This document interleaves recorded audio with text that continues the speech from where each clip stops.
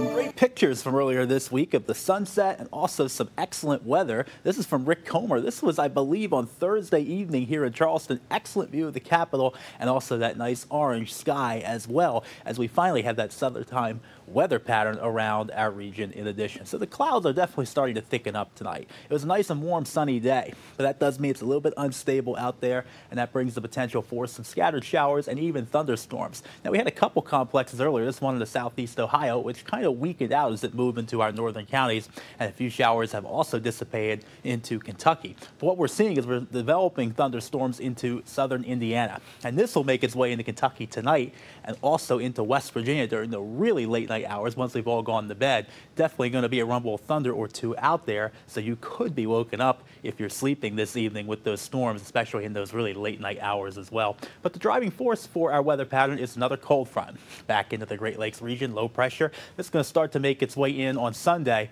and that could also set off another round of some scattered showers and storms for tomorrow. But for the rest of tonight, things look pretty good out there. A warm evening, just like I mentioned, with some cloud cover, and then some scattered showers developing early in the evening, particularly about the 11 o'clock hour before more active weather comes in the late night hours once we go to bed, and those lows into the 60s. So for the rest of tonight, here's what we got. A lot more cloudy than what we had for today. And again, no severe weather for this evening, but heavy rain. We're going to see some heavy rain start to make its way into the western counties after midnight and then into our southern counties by about 2, 3 in the morning. Kentucky getting pretty active there with some heavy rain showers and storms and even a few showers into the southern coal fields. Remaining warm and humid, and these could be some pretty heavy downpours here by 4 or 5 in the morning into southwestern parts of the state and making its way into Charleston early. But the good news is no real severe weather threat with this.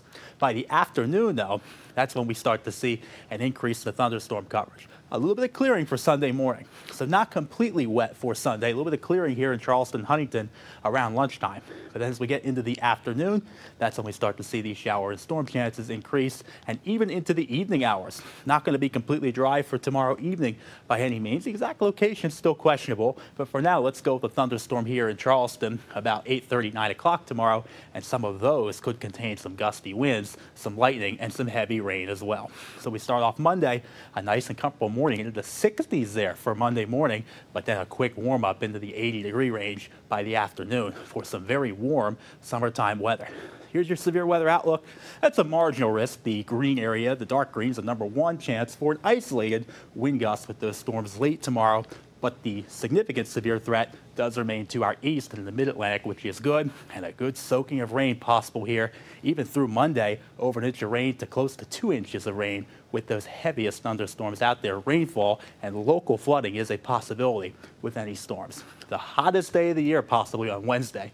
In the 90s, plenty of sunshine ahead of some afternoon and evening showers and storms heading into the end of the week.